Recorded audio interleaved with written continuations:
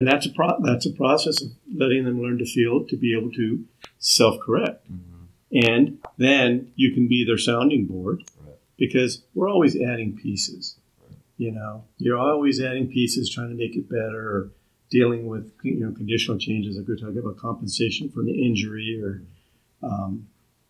addressing environmental changes, shall we say, external.